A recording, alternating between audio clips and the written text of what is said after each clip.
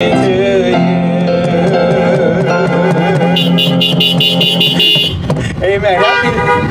Happy birthday, Micah. And happy birthday to Ashley and Stephen and some others that are here this morning. We're very, very happy for each of you, certainly. And we do love you very, very much. Those that are watching this online, I encourage you to share the live stream. Some of you, maybe even in your car, could share the message that's taking place online this morning. You could maybe go on your data or whatever and share that. That would be tremendous. I'm going to try to sing a song for you here this morning called He's Living Again.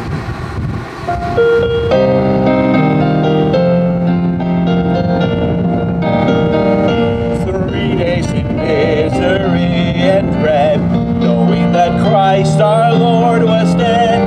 Mary arose that first Easter morn and went to the tomb. Peter and John came following on, and when they found the Savior gone, as they turned to go, John said with a glow, He's living again. He's living again. He reigns from on high. Oh yes, it's true, He came here to die. He rose from the grave, rolled that stone away, and I'm glad to say He's living again. When this world says our Lord is dead, they can't find proof in what they've said. They seek a grave where His body's laid, the story to end. But I'll take them to a garden tomb, show them that hollow empty room. His story lives on, He's risen, He's gone, He's living again. He's living again. He reigns from on high. Oh yes, it's true, He came here to die. He rose from the grave, rolled that stone away, and I'm glad to say He's living again. And I'm glad to say He's living again.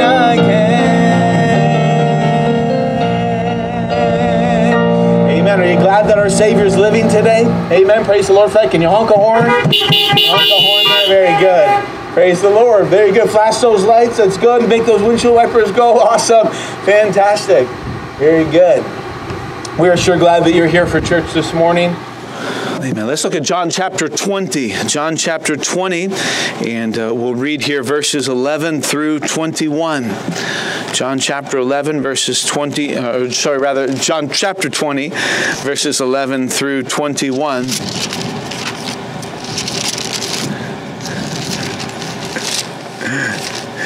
The Bible says this in verse number 11, but Mary stood without at the sepulchre weeping, and as she went, she stooped down and looked into the sepulchre, and seeth 2 angels in white sitting, the one at the head and the other at the feet, where the body of Jesus had lain. And they say unto her, Woman, why weepest thou? She saith unto them, Because they have taken away my Lord, and I know not where they have laid him. And when she had thus said, she turned herself back and saw Jesus standing, and knew not that it was Jesus. And Jesus saith unto her, Woman, why weepest thou? Whom seekest thou? She, supposing him to be the gardener, saith unto him, Sir, if thou have borne him hence, tell me where thou hast laid him, and I will take him away. Jesus saith unto her, Mary. She turned herself and saith unto him, Rabboni, which is to say, Master. Jesus saith unto her, Touch me not, for I am not yet ascended to my Father, but go to my brethren and say unto them, I ascend unto my Father and your Father, and to my God and your God. Mary Magdalene came and told the disciples that she had seen the Lord, and that he had spoken these things unto her. Then the same day at evening, being the first day of the week, when the doors were shut, where the disciples were assembled for fear of the Jews, came Jesus and stood in the midst, and saith unto them, Peace be unto you. And when he had so said, he showed unto them his hands and his side. Then were the disciples glad when they saw the Lord. Then said Jesus to them again, peace be unto you. As my Father has sent me, even so send I you. I want to talk to you this morning about the basis of our faith. The basis of our faith. Let's have a word of prayer and ask God to speak to our hearts this morning. Heavenly Father, we thank you so much for this Lord's Day. Thank you for the sunshine coming out this morning. Thank you that it's not raining. Thank you that we can assemble for church. I pray, Lord, you'd use your word to, again, strengthen our faith. Strengthen our faith because of the crucified and risen Savior. We know He's living again. We thank you, Lord Jesus, that we serve a Savior who's not dead. The founder of our religion is not dead, but is someone who is living and interceding for us and seated at the right hand of the Heavenly Father. We thank you so much, Lord, for that. In Jesus' name I pray, amen. Again, I encourage those who watch us online to share this with others, that others can watch. I encourage you to invite somebody else to come and join us next Sunday. The Bible tells us in Hebrews chapter 11 and verse 6, but without faith it is impossible to please Him. For he that cometh to God must believe that He is, and that He's a rewarder of them that diligently seek Him. Of course, we need to have faith in God. We need to have faith in God's creation and God as being the Creator. And we must have our faith in God's Son, the Lord Jesus Christ. Our relationship with God the Father begins through faith in God's Son, Jesus Christ.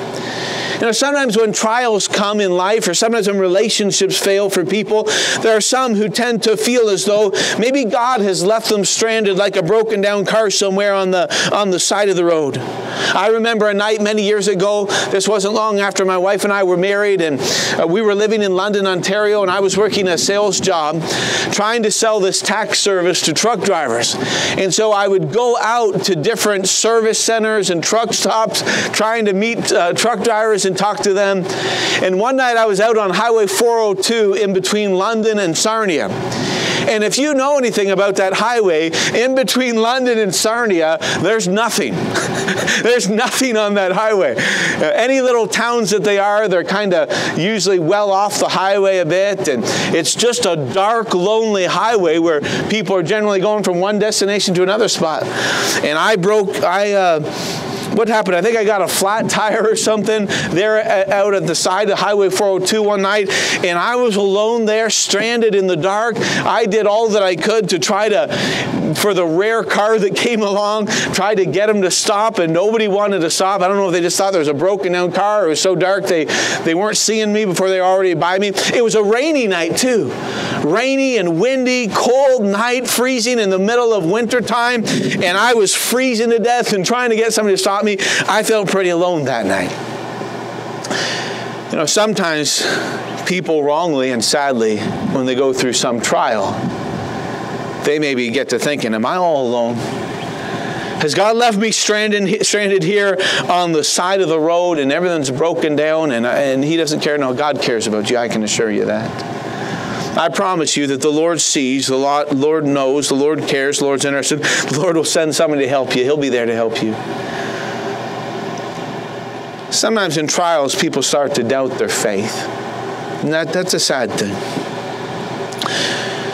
If Jesus is truly the basis of our faith, we do not have to doubt God's desire to help us and to work through us through the challenges and trials that we face in life.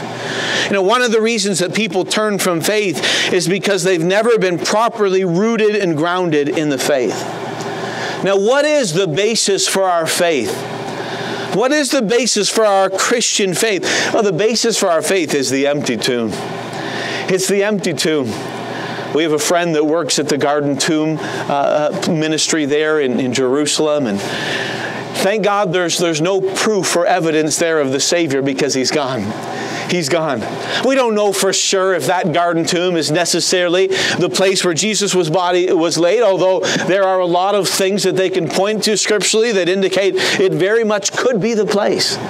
that maybe after having dug down in the excavation and opened up this incredible garden there that would have been outside Jerusalem there, and the place of the skull, Golgotha, you can see on a hillside, and so on, and a garden tomb and a burial place nearby, it very much indicates what the Scriptures tell us. And that may or may not be the place where Jesus' body was laid. But thank God it's not there anymore. He's living again. He rose again from the grave. And Christ is not there in the tomb to prove whether that was the right one or not. He's living again. Listen, the basis for our faith as Bible believers and as Christians is that Jesus Christ rose again from the grave. He rose again from the dead. And the Christian faith is based really entirely upon the validity of the resurrection. The resurrection. It's what sets our faith apart from any other religion. Jesus kept his promise to rise again from the dead. Even though Jesus would be killed, he would rise again. The Bible tells us in Matthew 26, 31 and 32, "Then saith Jesus unto them, All ye shall be offended because of me this night. For it is right, and I will smite the shepherd, and the sheep of the flock shall be scattered abroad. But after I am risen again, I will go before you into Galilee." Christ told his disciples that he was going to rise again from the grave. If Jesus Christ can keep that promise, then you and I can have faith in the hundreds of other promises in the Word of God. Right? If Jesus can keep his promise to rise from the dead, then there's no promise that he cannot keep. He has all power. On one occasion, Jesus said that as Jonah was 3 days in the belly of the whale, so he would also be 3 days in the tomb before he arose. There's a story that's told about a Christian lady who she did a lot of traveling. She did a lot of traveling, and because flying made her nervous, she always took her Bible on the airplane with her. On one particular trip, there was a man that saw the lady, and she had her Bible open on her lap, and she was reading the Bible, and this man said to her, "Oh, you don't really believe all that stuff, do you?" And the lady said, "Well, of course I do." He said, "Well, what about that guy who was swallowed by a whale?" "Oh, yes, I believe in the account of Jonah and the whale, Jonah and the great big fish." He said, "Well, how do you suppose he was all that time inside the whale and still lived?" She said, "I don't know. I'll have to ask him when I get to heaven." And he said very sarcastically, "Well, what if Jonah isn't in heaven?" And she said, "Well, you can ask him then. You can ask him then." Amen. Praise the Lord. Hey, we have a wonderful faith. You can believe that the Word of God is true. I believe Jonah and the whale. I believe that God parted the Red Sea for Moses. I believe that God can do miracles. Why? If Jesus can rise from the dead, there is nothing that God's power cannot do. The resurrection is the basis for our faith today as Christians. Look with me to 1 Corinthians chapter 15. 1 Corinthians chapter number 15. 1 Corinthians chapter 15, and I'll read there verses 1 to 4. 1 Corinthians 15, verses 1 to 4. The Bible says, "Moreover, brethren, I declare unto you the gospel which I preached unto you, which also ye have received, and wherein ye stand, by which also ye are saved, if ye keep in memory what I have preached unto you, unless ye have believed in vain. For I delivered unto you first of all that which I also received, how that Christ died for our sins according to the Scriptures, and that he was buried, and that he rose again the third day according to the Scriptures." I believe what the Bible says. I believe that Jesus died and was buried and rose again. And that's the basis for our faith. We have Christ's promise that we as well are going to be resurrected one day. 1 Corinthians 15, verses 12 down through verse number 23. The Bible says in verse 12, "Now if Christ be preached that he rose from the dead, how say some among you that there's no resurrection of the dead? But if there be no resurrection of the dead, then is Christ not risen? And if Christ be not risen, then is our preaching vain, and your faith is also vain. Yea, and we are found false witnesses of God, because we have testified of God that he raised up Christ, whom he raised not up, if so be that the dead rise not. For if the dead rise not, then is not Christ raised. And if Christ be not raised, your faith is vain. You're yet in your sins. then they also which are fallen asleep in Christ are perished. If in this life only we have hope in Christ, we are of all men most miserable. But now is Christ risen from the dead and become the first fruits of them that slept. For since by man came death, by man came also the resurrection of the dead. For as in Adam all die, even so in Christ shall all be made alive. But every man in his own order, Christ the first fruits, and afterward they that are Christ at his coming. Listen, just as Jesus Christ was raised up from the dead, our bodies will also one day be resurrected at the rapture. We have God's promise of that. Look as well with me at 1 Thessalonians chapter number 4. 1 Thessalonians chapter number 4 there in verse 13 to 17. 1 Thessalonians chapter 4 verse 13 to 17. God's word says this: But I would not have you to be ignorant, brethren, concerning them which are asleep, that ye sorrow not, even as others which have no hope. For if we believe that Jesus died and rose again, even so them also which sleep in Jesus will God bring with him.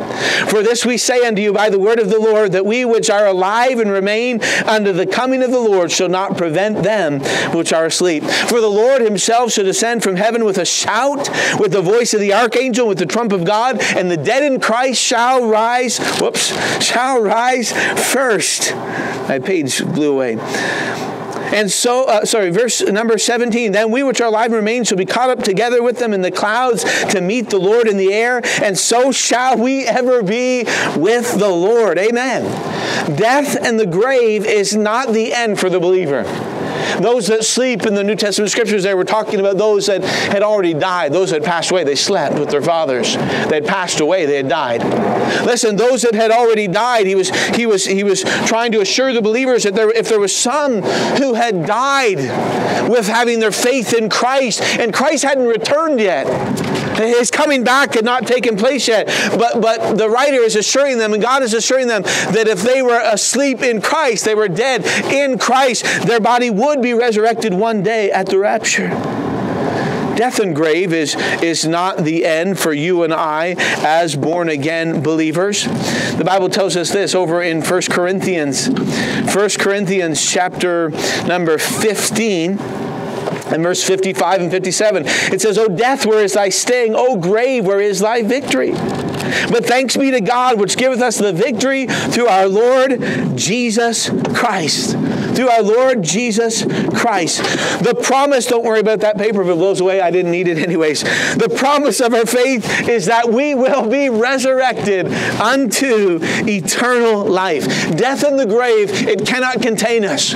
It cannot hold us. We have life and eternal life through the Lord Jesus Christ. Consider this morning the proof of our faith.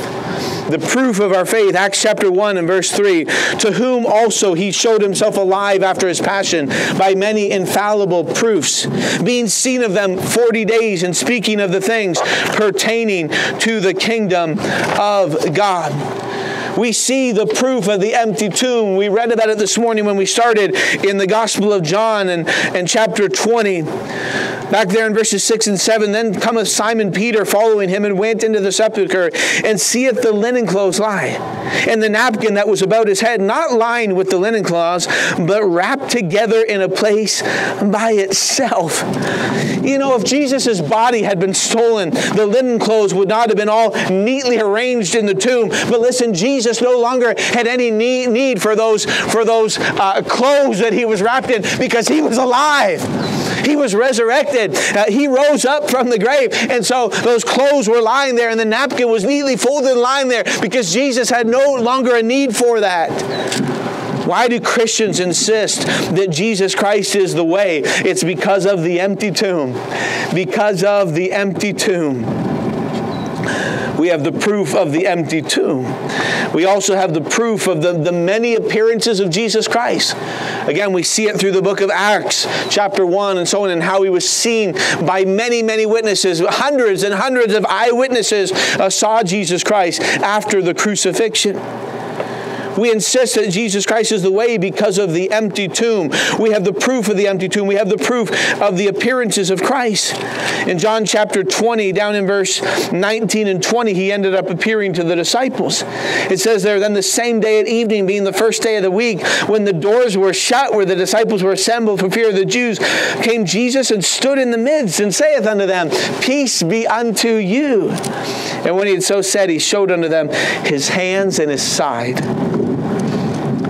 Then were the disciples glad when they saw the Lord. He showed them his hands where the nails had been driven through his hands as he was nailed to the cross. He showed them his side where a spear had been driven into him.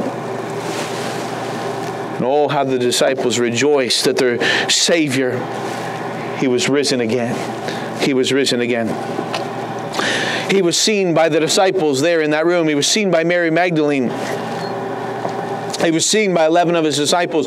What proof do we have of the resurrection of Christ? We have the proof of the empty tomb.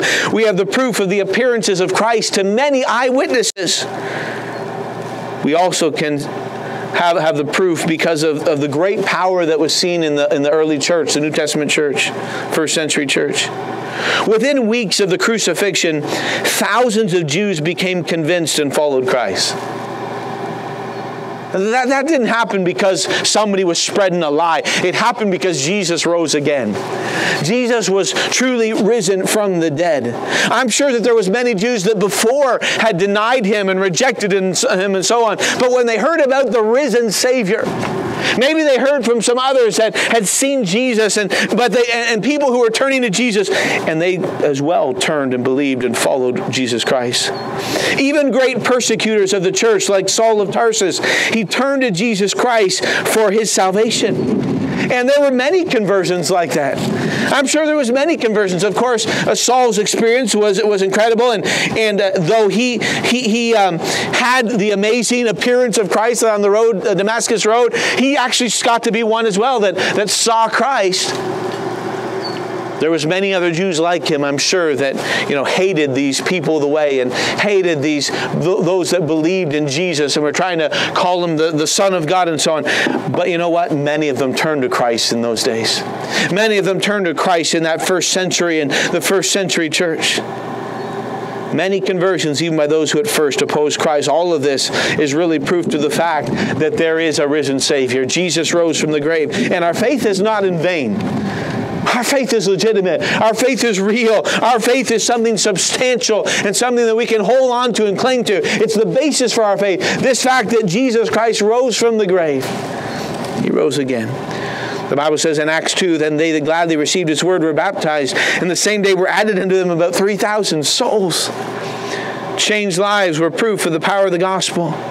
The Bible says in Acts 2, 32 and 33, this Jesus hath God raised up, whereof we are all witnesses. Therefore, being by the right hand of God exalted, and having received the promise of the Holy Ghost, he has shed forth this, which ye now see and hear. So many witnesses, so many changed lives, so many people whose hearts were turned towards the Lord Jesus Christ. Jews and Gentiles alike became witnesses of the fact that Christ was risen from the dead. And they were converted. The power and the proof of the Christian faith is that we have a Savior who died and who rose again. And it sets us apart from all other religions. We've seen the promise of our faith. Death in the grave is not the end for the Christian. We have eternal life through our Lord Jesus Christ. We have the promise of the resurrection. The promise of the resurrection. The proof of our faith is the resurrection of Jesus Christ. He has power over death. We see the empty tomb. We see the appearances of Christ. We see the lives that were changed and people who were converted. All of this because of Christ, because he rose from the grave. Listen, if he was not risen, the Bible says, then our faith would be vain. We would have no basis for our faith. We would have nothing to cling to and hold on to. But we've got Christ. And I'm glad in reality it's not just me clinging and holding on to him. It's him clinging and holding on to me. Amen. The Bible would tell us in John chapter 10 that if we believe, we're safe in the hands of Christ. And then the Father's hands are over Christ's hands. And nobody can pluck us out of the Father's hands. What a blessing it is to be in Christ Jesus today, to have my faith in the risen Savior. The proof of our faith is the resurrection of Jesus Christ. He has power over death. We see the empty tomb and so on. We can also see today that the peace that our faith brings.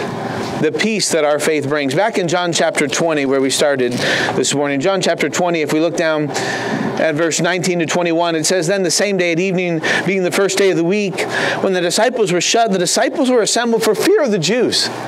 And it's logical, right? The Jews hated Christ, and they just wrongly had him tried and crucified and so on. He hadn't done anything wrong, but their hatred for Christ was so strong that they'd rather have a prisoner like Barabbas released and have Christ put to death. And so any of the disciples, the apostles that identified with Christ, they could have easily thought, man, our life's in jeopardy too. They're going to be coming after us next. And so they're kind of assembled in secret, in hiding, if you will, with the door shut because of fear of the Jews. But the Bible says, "Then came Jesus and stood in the midst and saith unto them, Peace be unto you. Peace be unto you. And when he had so said, he showed unto them his hands and his side. Then were the disciples glad when they saw the Lord. Then said Jesus to them again, Peace be unto you. Peace be unto you. As my Father has sent me, even so send I you." You know what? There is great peace in the presence of Christ. The disciples experienced great peace in the presence of Christ when he came and he stood there in the midst that day.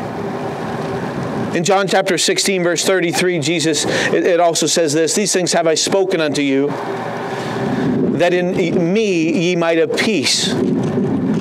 Jesus said to his disciples earlier in John chapter 16, before the crucifixion, he said, "In me ye might have peace. In the world ye shall have tribulation, but be of good cheer, I have overcome the world." There's great peace in the life of a Christian because we know the Lord Jesus. And we can experience the indwelling presence of the Holy Spirit of God in our life. We can experience Christ dwelling in our heart. We can have great peace today as believers because we know Jesus Christ. Because the risen Savior, not only is he sitting at the right hand of the Father interceding for us, but in the person of the Holy Spirit of God, he also dwells within us. And we can have peace today as believers, no matter what trials we go through, no matter what tribulations we face, no matter what troubles we have. Thank God for that. My mom has a peace that the Lord gives. My mom is inside the building today, all alone there. It was just, she was too cold for her as an 80 how old is she? An 81-year-old woman now? 82-year-old woman? 81, I think. And so she's sitting in there alone. Boy, my mom has great peace. She has great peace through the trials of life and the difficulties of life. She's experienced the presence of God as being real in her life. You know, when my mom's father passed away, she lost her dad and she lost her husband and she lost her son all in a short span of a few years. My dad being killed in a farm accident, my brother being killed in a car accident when someone ran a red light and struck his vehicle and he was killed. My mom went through some trials at that point in her life, some difficult things, and then was left with all kinds of big decisions to make, certainly, after my father passed away, and being alone to still try to rear the children that were at home and so on, and try to take care of the family. She went through a lot of things in her life, but she experienced the presence of God in her life that brought great peace through it all, through the trials of life. And the Lord does that for us. The Lord gives us peace in the midst of our troubles and trials and tribulations. I know He does. I've experienced that. Thank God for the peace that He brings to Christians. We can have peace with God. We can have salvation. We can have the forgiveness of sins. We can be justified. That's the peace. That's having peace with God that the Bible talks about in the book of Romans. We can have the peace of God as well. A peace of heart that only the Lord can give us. We can have the peace of God in us that as we go through trials and as we go through difficulties and as we go through temptations and testings in our lives and so on, the Lord gives us peace of heart. He, as our good shepherd, as our great shepherd, walks through the valley with us, as Psalm chapter 23 would talk about. Yea, though I walk through the valley of the shadow of death, thou art with me, thy rod and thy staff, they comfort me. Jesus Christ is our great shepherd who does go through things with us and gives us peace in our hearts. We can have the peace of God in us when we go through trials and difficulties. The world experiences sorrow like we do not. The Bible says the world sorrows as those who have no hope. When the world loses a loved one, and a lost person loses a loved one, and they don't know the Lord, and they don't know that they're going to see their loved one again in eternity or see them in heaven, boy, they sorrow as those that have no hope. But for us who are born-again believers, we know that we have eternal life. We believe in the resurrection. We know we're going to see our loved ones again in heaven. And we have peace in our heart because of that. For those that are saved. There is a peace that only the Lord can give. There's great peace that comes through the promises of Christ. Now, Jesus offers to us salvation. Over in the book of Romans chapter 4, if you want to look at that with me, Romans chapter 4 and verse 24. Romans 4:24, it says, "But for us also, to whom it shall be imputed, if we believe on him that raised up Jesus, our Lord, from the dead, who was delivered for our offenses and was raised again for our justification." Christ was crucified. He was delivered up to be crucified. He died on the cross for our transgressions, for our sins, for your sins, for my sins. He died for the sins of the world. That those that would believe on him could be saved, could have eternal life. And not only that, he not only died for us, but he was raised again for our justification, the Bible says. What is justification? It is what God does with our sins. All our sins are washed away. If there was a record with the name Brian Johnston, and before I got saved, all my sins were recorded there on that record. All my sins were recorded in the book of life with the name Brian Johnston at the top of it. All the sins I'd ever done. But on the day when I believed in Jesus Christ, 1981, when I bowed my knee, when I put my faith in Jesus Christ, when I trusted him as my personal Savior, all my sins were washed away. I was justified just as if I'd never sinned. My record was made clean in the eyes of God. And his righteousness, Christ's righteousness, was placed on my record instead. Amen? Justification and imputation are big words, but they're some of the most blessed doctrines in the Scriptures. Listen, the Bible teaches that Jesus Christ, he was delivered up for our offenses, for our sins, for our transgressions, how we've broken God's laws. But he was also raised again for our justification. And it's because of his death and because of his resurrection that we can have this promise of eternal life, the promise of salvation, the promise of having peace with God. It continues on in chapter 5 and says, "Therefore, being justified by faith, we have peace with God through our Lord Jesus Christ." Through our Lord Jesus Christ. Peace with God. There's peace between me and my Creator. Peace between me and my Maker. Because I've been justified. I've been forgiven. I've been cleansed. My sins have been washed away. Because I believed, because I put my faith in the Son of God, Jesus Christ, who died and rose again to pay for my sins. The Bible says the wages of sin is death, but the gift of God is eternal life through Jesus Christ our Lord. The Bible says in Romans chapter 10 and verse number 9 that if thou shalt confess with thy mouth the Lord Jesus and shalt believe in thine heart that God hath raised him from the dead, thou shalt be saved. You've got to believe in a Savior, the Son of God, Jesus Christ, who died on the cross for your sins, who was buried and rose again. Corinthians says it's the gospel. It's where what we stand upon. It's how we're saved. Faith in the gospel that Jesus died and was buried and rose again for our sins. And if you'll believe in your heart that Jesus is the Son of God and believe he died for your sins, admit and acknowledge your sinfulness before God, understanding that a holy God, he hates our sin, but yet he loves you and I as sinners. And Jesus died for you and me. He took our place. If you'll believe that Jesus died on the cross and rose again and he died for your sins, you can be saved today. You know, you must have a relationship with Jesus Christ in order to get to heaven. That relationship only comes through faith in the gospel, faith in Jesus' death, burial, and resurrection. If it seems like your faith is not working, then likely you don't have a relationship with God the Father and God's Son, Jesus Christ. If there's something that's just your faith isn't working, then maybe your faith is not in Jesus Christ. Maybe you need to be saved. Perhaps you need to turn to Christ and trust Him as your personal Savior today. You and I as Christians, as born-again believers, we can have peace of heart today because we've got the promise of salvation. And it gives us peace with God. We've got the promise of His resurrection. We've got the promise of His second coming. Listen, there may be a lot of crazy things going on in our world today. But if you know that you're saved, you know that you're going to be resurrected one day, you know that you're going to be taken up at the rapture or be resurrected. Hey, I'd like to be taken up at the rapture. Wouldn't that be exciting? But listen, if you know these things and you have your hope in these things and your faith in these things because of the Lord Jesus Christ, then you ought to be able to live with peace in your heart today. You don't have to live fearful and despairing and anxious and worried about what tomorrow holds or what the future holds. I know my future is settled. The Bible says in Acts chapter 1 and verse 10 and 11, and while they looked steadfastly toward heaven as He went up, this is when Jesus was taken up in the clouds and when He ascended to heaven after giving some final words to His disciples. It says, they looked steadfastly toward heaven as He went up. And behold, two men stood by them in white apparel, two angels, I believe, which also said, Ye men of Galilee, why stand ye gazing up into heaven? This same Jesus which is taken up from you into heaven shall so come in like manner as ye have seen Him go into heaven. I don't know when He's going to come. It may be today. It may be in the clouds.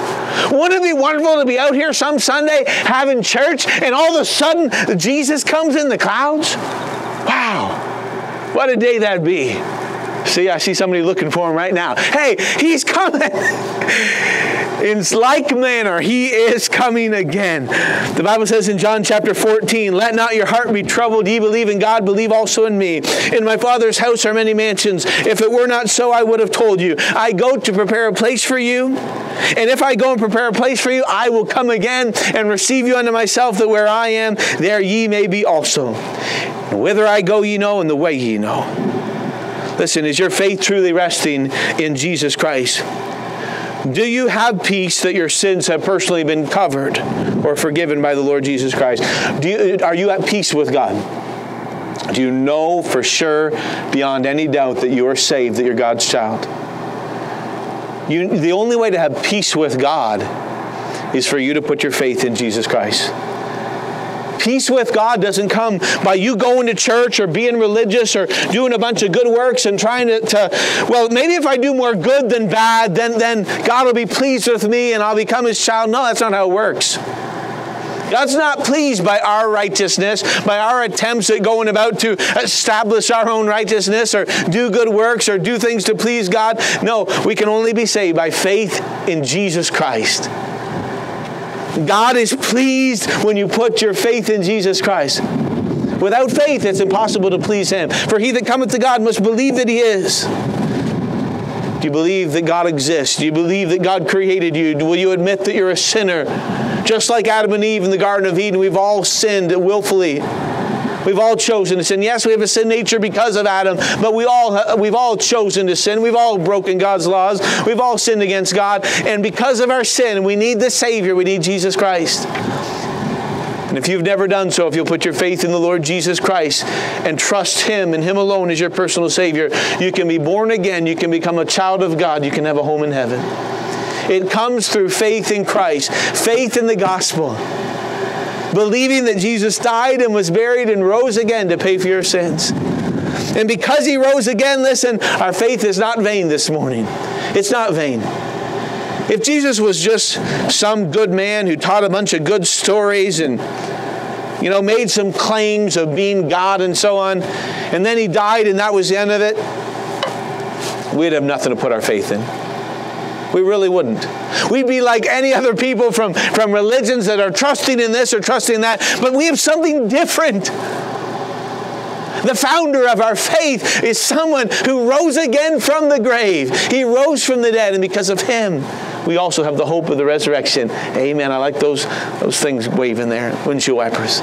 We can have the hope of eternal life because it's real, it's true. Jesus died and was buried and rose again. He rose again.